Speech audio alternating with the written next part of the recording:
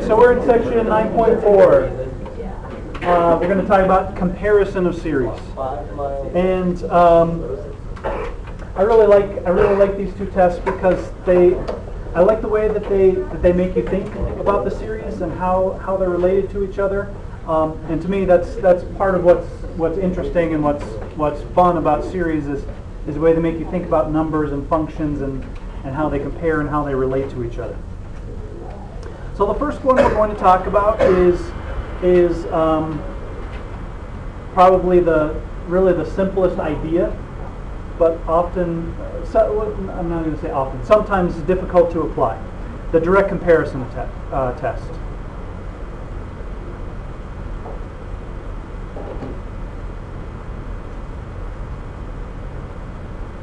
And direct comparison is nice because you demonstrate an inequality and you're done. You don't have to do anything else. So for the direct comparison test, we're going to say that 0 is less than or equal to a sub n less than or equal to b sub n for all n.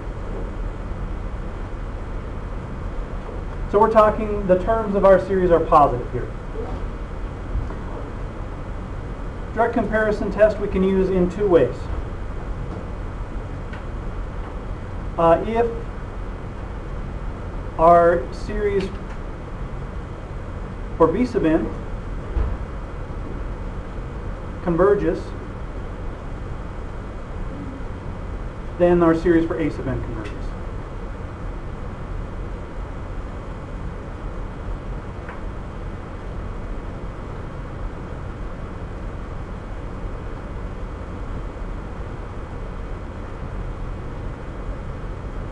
So term by term, our series, our terms of our series for b sub n are larger, and the infinite series b sub n converges, then the series a sub n converges.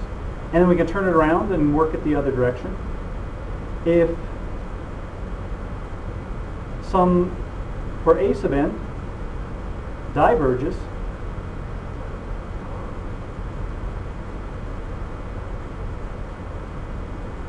then our series for b sub n diverges.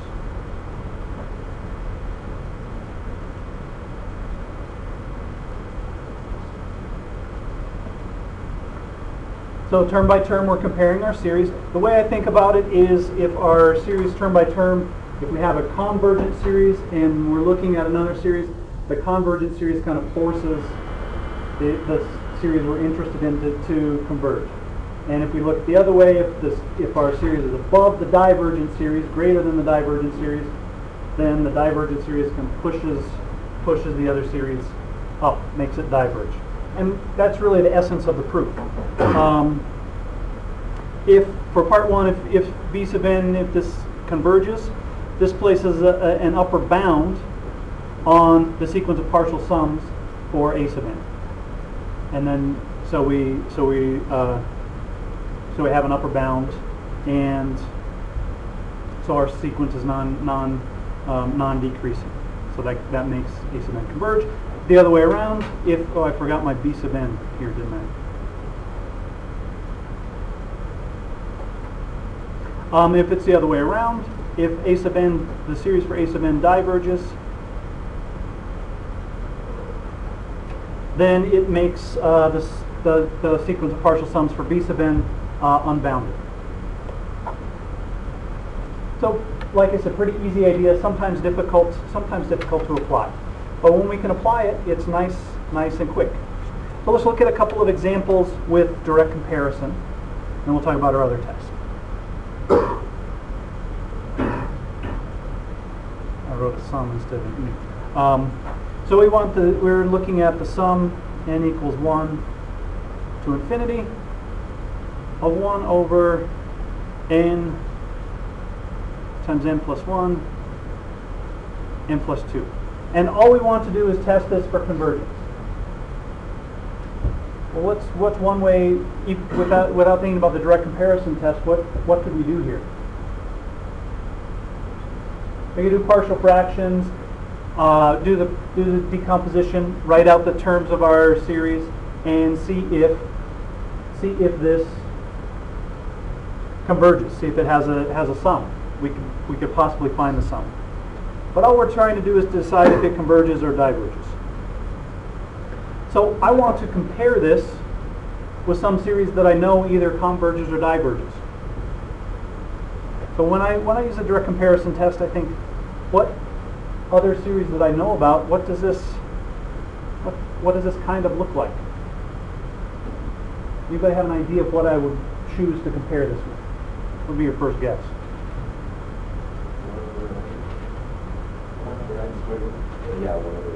N cubed, because I have an n and an n and an n. So I can say compare with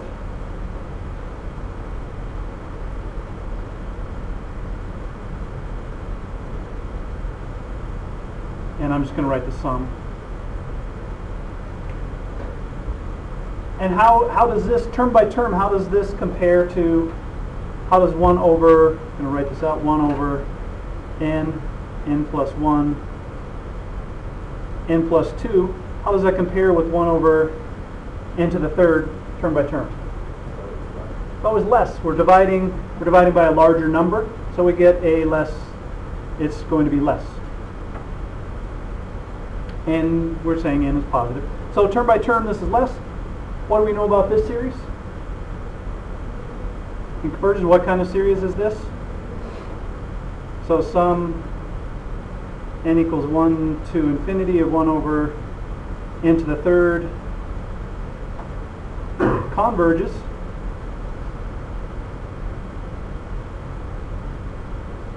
because it's a p series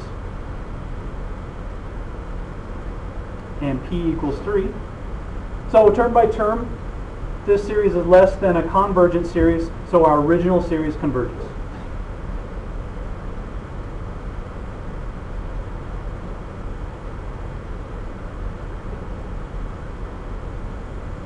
So we didn't have to do our partial fractions. We just had to pick a decent series to compare with. So this is the denominator is similar, is the same magnitude as 1 over n to the third. We're just adding a few things in there.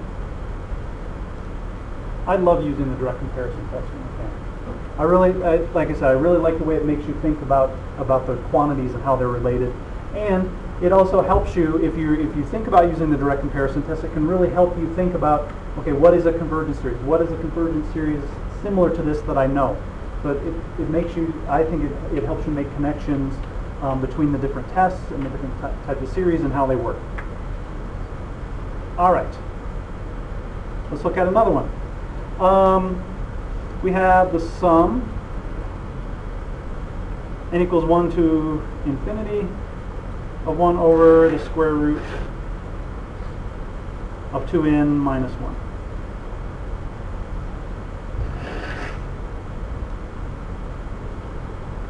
So what would we think of comparing this with? What does it kind of look like?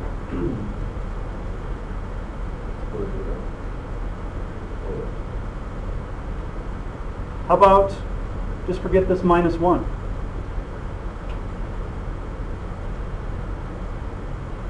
Compare it with 1 over square root of 2n.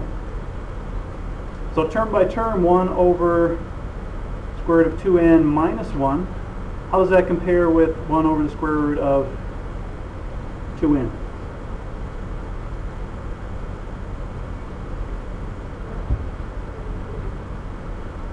I have here 1 less than and 1 greater than. We're dividing by a smaller number, right? So it's larger.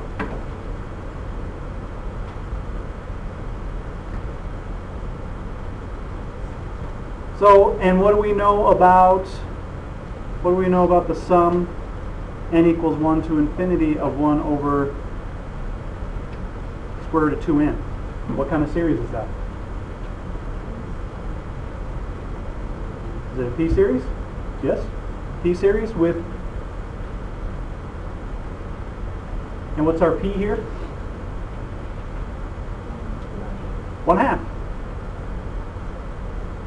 So what does this series do? Diverge.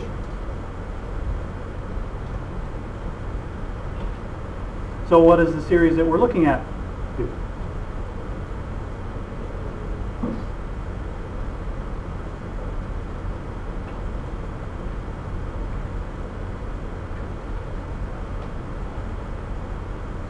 Term by term, it's larger than a divergent series.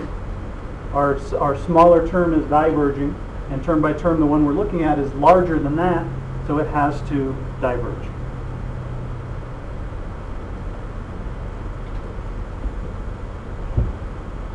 And it just turned out that we were able to compare this. Both of these examples involved convergent p-series. But we can, if we can compare to geometric series that we know converge, any series that is similar that we can make some kind of comparison to, and we know we can prove this inequality. Sometimes proving that inequality is the difficult part. But if we can demonstrate this inequality, that's all we have to do to test for convergence or divergence.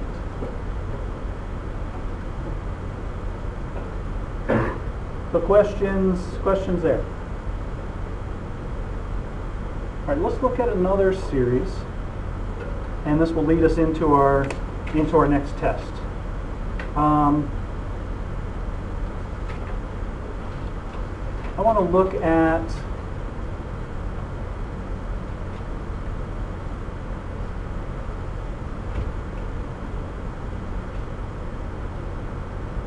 sum of n equals 1 to infinity of 1 over an plus b. And this is called the general harmonic series.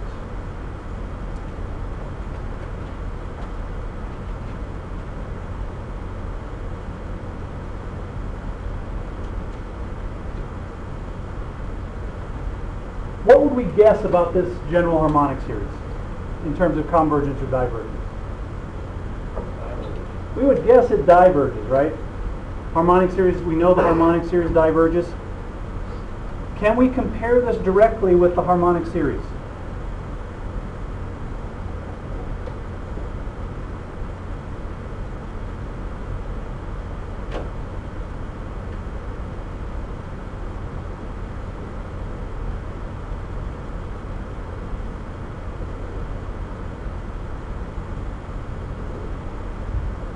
So that's our question here. I would like to be able to do that. So we want to look at how does 1 over an plus b, a and b are, perhaps right, a and b are greater than 0. So these are positive constants. We want to look at how does 1 over an plus b compare with 1 over n. Is that going to be larger or smaller term by term than 1 over n? Smaller. A harmonic series diverges, so my visual, a harmonic series is up here, the general harmonic series is down here. The harmonic series diverges. Does that tell us anything about the convergence or divergence of that series? It could do all kinds of stuff. So we know the harmonic series, I'm gonna draw a shape. The harmonic series does this. The general harmonic series could do all kinds of things in between here and still end up diverging or converging. So this series is below is less than our divergent series, so our direct comparison test doesn't tell us anything. So this is less than. So we can't use the answer to our question, is no. We can't use direct comparison.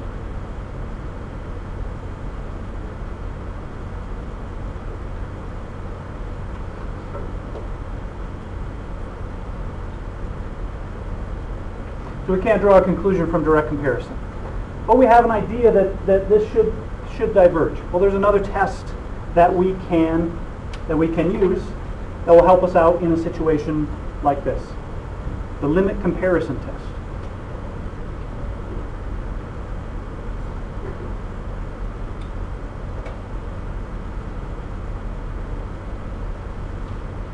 And the limit comparison test is nice because it comes down to finding a limit. So we're going to say that we're talking about a positive series again. A sub n is greater than 0, and b sub n is greater than 0. So we have a positive series. And we're going to look at the limit as n approaches infinity of a sub n over b sub n.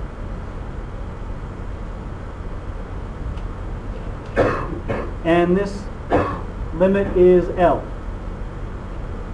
And we need L for this test has to be finite and positive.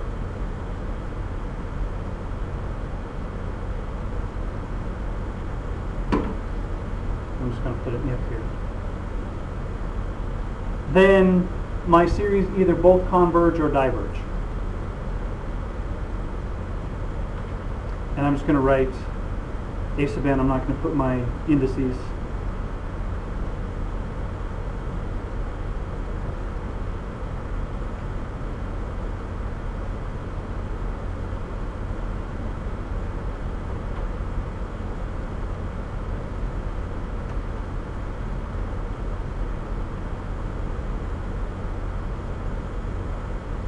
So our limit comparison test, we just form the ratio of our terms, take the limit as n approaches infinity. If that limit is finite and positive, then our series either both converge or diverge. Now there are some other conditions that you can use with the limit comparison test. What all we're going to do, and I'll really, the way that I look at the limit comparison test is just this portion of it. If a sub n, that tells us that a sub n and b sub n either both converge or diverge.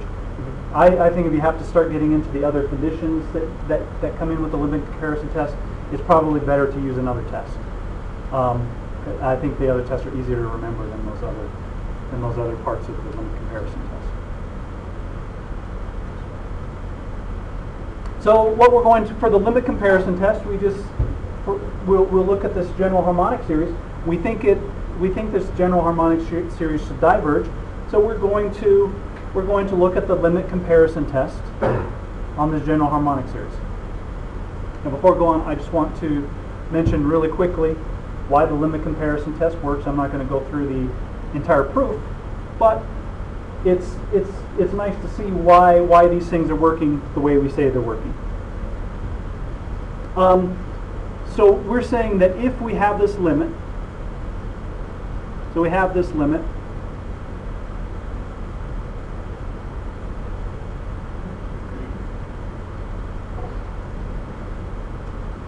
then by the definition of the limit, there's some n, there's some number where we have 0 less than a sub n over b sub n less than some number. And limit plus some number. I'm just going to pick one. So there, by the definition of the limit, there's some number n such that this condition holds. This is our definition of the limit. That we can pick some numbers so that this quantity is less than something. This is bounded.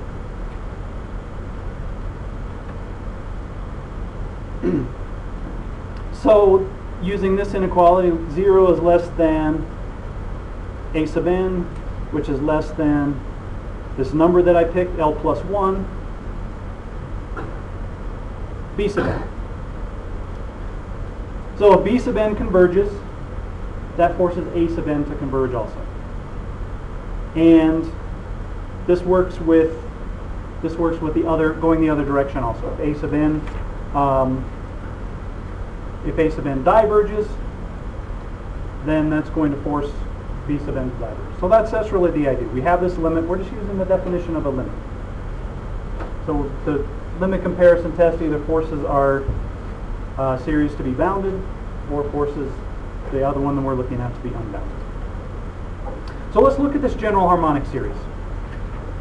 We have an idea that it diverges. So we're going to look at the limit as n approaches infinity of 1 over an plus b over 1 over n. And I'm just going to rearrange that, the limit as n approaches infinity of n over an plus b. And what is that limit as n approaches infinity?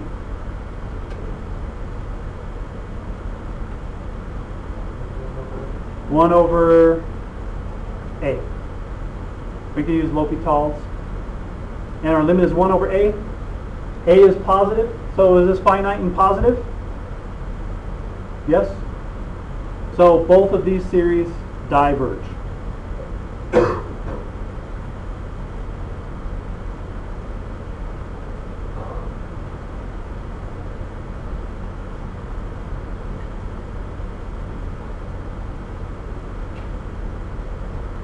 Just like we thought.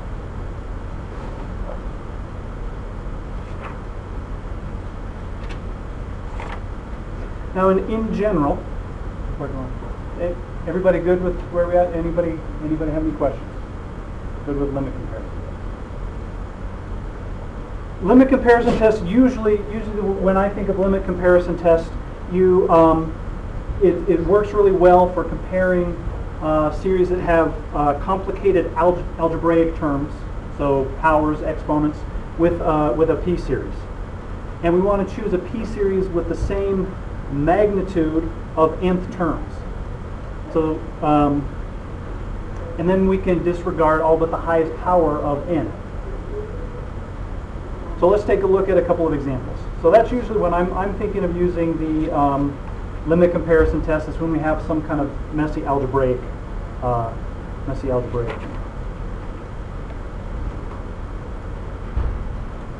So we have the sum n equals 1 to infinity of 3n squared plus n over n to the 4th plus the square root of n. And we want to determine if this converges or diverges.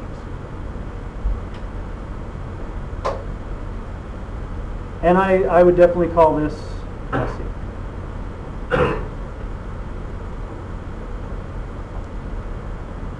So what I want to do is compare this with a p-series. So the highest power in the numerator is 2, and the highest power in the denominator is 4. So I want to compare with, I'm saying this is similar to the sum, and I'm going to leave off my indices here, of n squared over n to the 4th, which is just 1 over n squared. And what do we know about the sum of 1 over n squared? Convergent or divergent? Convergent, because it is a p-series with p equals 2. So we know this converges. So I want to compare this series with this series. So I'm going to take the limit as n approaches infinity of 3n squared plus n over n to the 4th plus square root of n. And when I divide, I'm just going to write n squared over 1. And when I simplify this, the limit as n approaches infinity, what do I get here?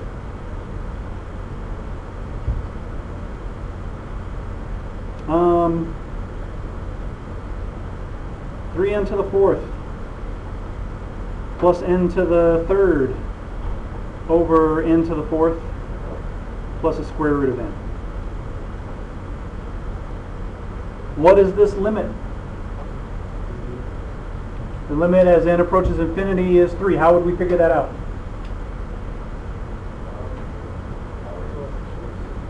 Coefficients. Is technically a rational function?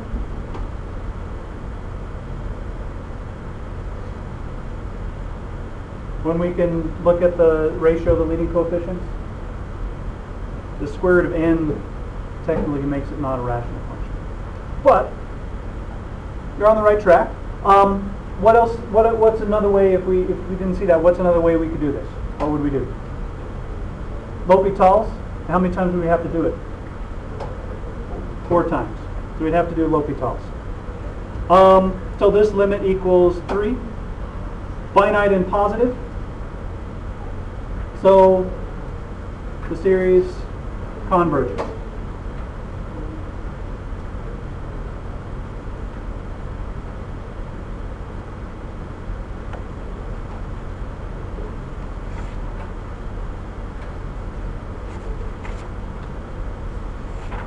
Questions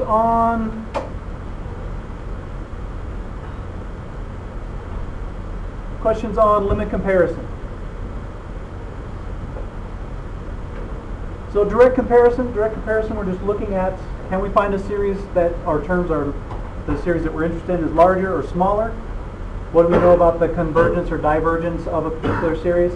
And use it that way. Limit comparison. Usually we use it with messy algebraic terms. Let's look at one more example with limit comparison.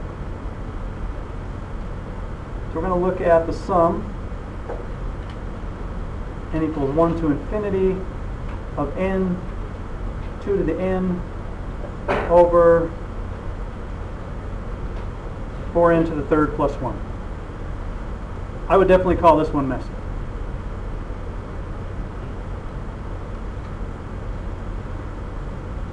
So what's our highest, if we're thinking of the powers of the numerator and denominator, what's our highest power in the numerator?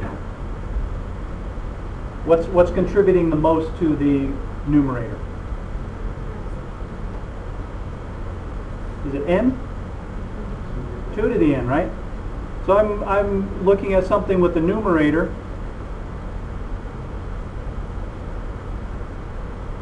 that has a magnitude 2 to the n, and in the denominator, what's our highest power? N cubed, but we have a factor of n in the numerator.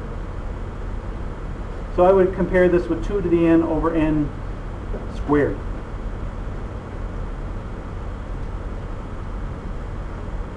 Now, does this help us? What do we know about the sum of 2 to the n over n squared? Diverges because nth term test. So we look at this, the nth term does not approach 0. How would you figure that out?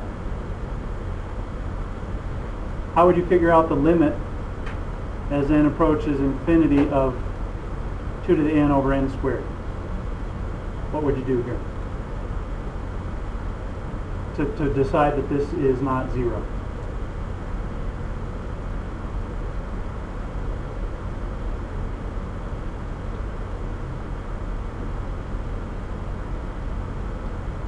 How would we figure out this limit?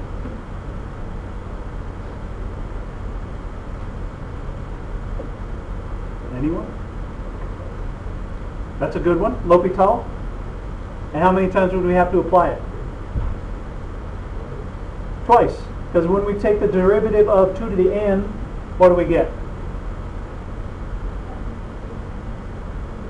It's an exponential function.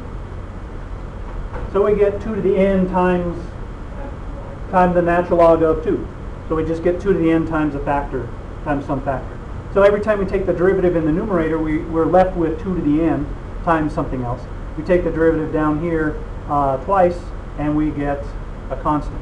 So the limit of this is greater than 0. So we know this diverges. So this series diverges.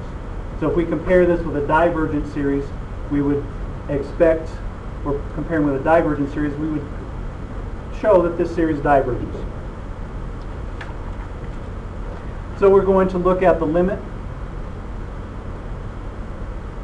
as n approaches infinity. We're thinking that this diverges now of n 2 to the n over 4 n cubed plus 1. Let me rewrite my 3 here. Times n squared over 2 to the n. And when I simplify that, I get limit as n approaches infinity of n to the third over 4n to the third plus 1. And this limit is 1/4, which is finite and positive. So our original series diverges. If it was not finite, Then your test fails. Right, and then you have to figure out something else. so that it wouldn't be like it converges to this. Right, no, then your test fails.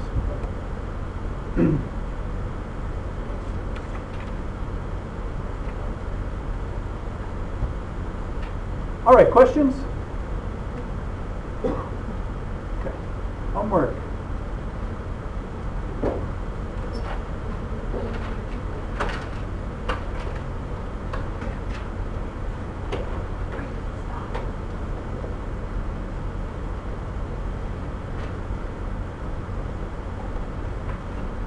There you go.